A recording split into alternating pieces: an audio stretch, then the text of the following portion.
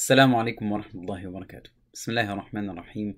الحمد لله رب العالمين، وصلى اللهم وسلم على نبينا محمد وعلى آله وأصحابه أجمعين وتبعهم بإحسان إلى يوم الدين. أما بعد. Welcome to our third session of Ramadan Fiqh Bits. As every single session, inshallah, we would like to start with the definition of fasting, so it can help us kind of remind ourselves where we stopped off, but it also gives us a nice breakdown of where we are and where we're headed, inshallah, with these sessions. So the definition, once again, of fasting in Ramadan is to intentionally refrain from specific things during a specific time by a specific person. So far, alhamdulillah, we had covered the intentions. We had covered the time that I'm talking about fasting, whether it's how we determine Ramadan or the period where we fast from. And then we also dived into the specific individual who's supposed to fast.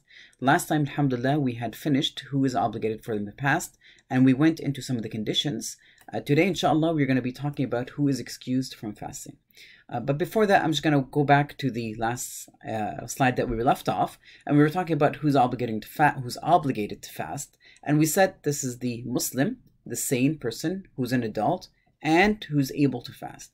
The reason I'm bringing this is because where we stopped out is that this ability of fast is our gateway for those who are excused from fasting. Now, the reason I'm stressing on this is because there are situations where Allah subhanahu wa ta'ala has given a concession for those who are able to fast but still break their fast.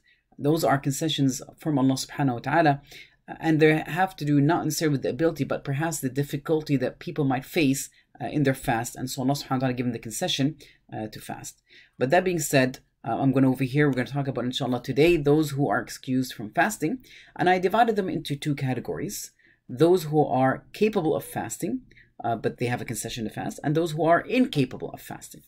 I'm going to expand this over here, inshallah, to the slide. And we're going to address, inshallah, the first, who are those incapable of fasting. That Allah subhanahu wa ta'ala has given them permission not to fast. It's no longer obligatory upon them.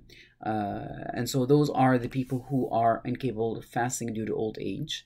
They become very frail and very fatigued. They're unable to fast.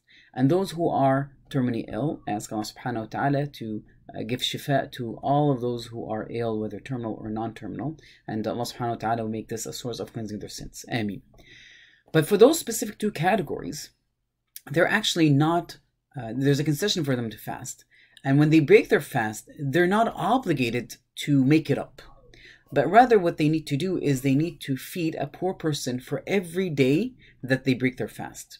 And so over here, I kind of put in the slide that those individuals, they break their fast, but they're also not obligated to make up that fast because they are either terminally ill or of old age. And the reason behind it is that this is something that is continuous. And so it makes no sense to ask them to make it up when they're unable to do it in the first place.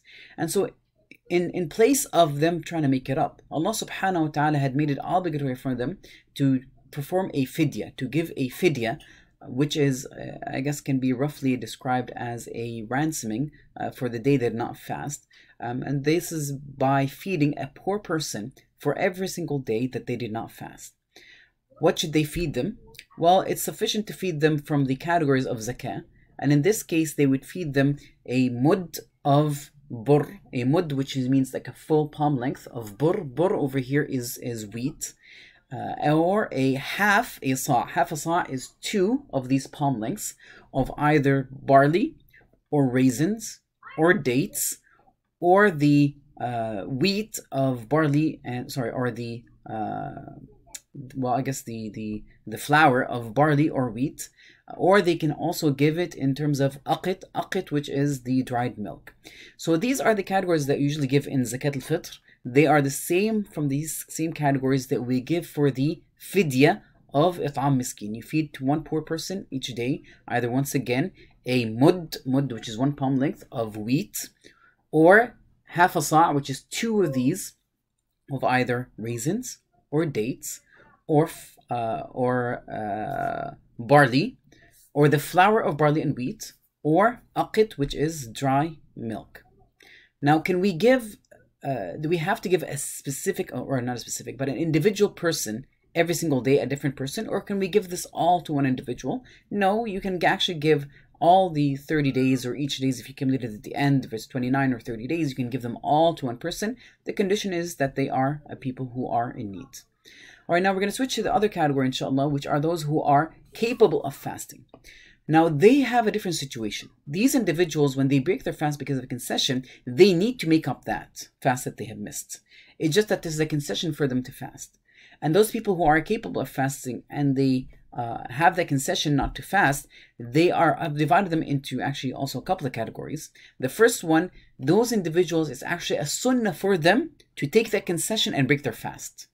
And it's disliked for them to actually fast. Those are, one, the traveler. Even if he's not facing hardship, or even if they're not facing any hardship of traveling. Traveling in itself is a reason to break your fast. Of course, when we talk about traveling over here, we're talking about the one that has specific criteria, which is considered a travel, and it's a specific distance. You can review some of these things in the books of Fiqh, inshallah. But over here, that travel we're talking about is an individual who is traveling a certain distance. They are able to break their fast. There's sometimes a situation where a person would wake up in the morning, they have traveling plans, and they wake up, it's like a day of Ramadan, and their flight is, for example, at Asr time or Dhuhr time, or they're not leaving their city before Dhuhr or Asr time. So what should they do? Can they break their fast or not? The answer is yes, they can break their fast. However, they have to wait until they leave the limits of their town or city. This is when they can break their fast. But is it the preferred? No, it's not. In this case, it's actually preferred for them to continue their fasting so that they would get out of the difference of opinion, because some other scholars had prohibited for them to break their fast. Yes, it is permissible in the Hanbali school of thought that they can break their fast, but it's preferred not to. All right, what if a person is traveling, and so they are in a flight from one area to the next, and they have started the flight, for example, in the evening, and they know that they're going to arrive to their destination, their home, on the day of Ramadan. So in a day, during the day while they're fasting, what should they do? It's actually mandatory for them to intend to fast. So which means that they intend to fast, make that intention from the evening. And so when they arrive, when the Fajr enters, they're actually fasting. Because it means that their concession or permission not to fast has been gone by their arrival. So if they know that they're going to arrive during the day of Ramadan, then they should not be fasting. All right, now the second category over here, for those who have the concession to fast, in fact, it's recommended, they have the concession not to fast, it's actually recommended for them not to fast, and it's disliked for them to fast, is the person who's sick. Now, there's a specific criteria for sickness over here. It's those who are going to be harmed by fasting. And what I mean by harmed by fasting, it means that two Muslim doctors, they would recommend, or they would say, they give the recommendation that these individuals, it's better for them not to fast, because fasting would either result in prolonging the recovery period, which means they will take longer to recover from their sickness, or it would increase their sickness. So those individuals are the ones who are, when we say that they're going to be harmed by fasting, these are the ones who have the concession. Actually, it's recommended for them to break their fast, but with the condition that they have the recommendation of two Muslim doctors, because only a Muslim can understand what it requires for a person to fast. This is their valid testimony of an individual. It requires them to know what's going on, and it requires two doctors just in case there's a difference of opinion. That being said, sometimes some people are sick, they might have some sort of sickness, but they're still able to fast. But the problem is that they have to take a specific medication that they cannot move around the clock, but they must have it in a specific time, and it happens to be during the day. And if they don't take that medication, that will result into them relapsing into a disease. For them, it's actually permissible for them also to break their fast. Wallahu a'lam. Now, the second category that is of people who are capable to fast and they have concession to fast are those who are the females who are pregnant or nursing. Now, obviously, being pregnant or nursing is not a condition that requires a person to break their fast.